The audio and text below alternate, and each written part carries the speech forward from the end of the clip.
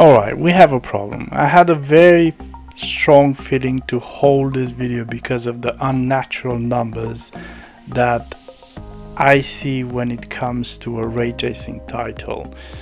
I did check other people's numbers and they don't come not even close to what you see in this benchmark. I did check and overchecked all the settings and I don't see anything wrong, but for me, with the experience that I have testing ray tracing titles, something tells me this is not right.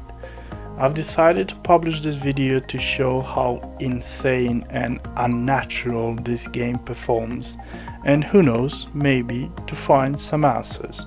If you have any ideas, let me know in the comments below.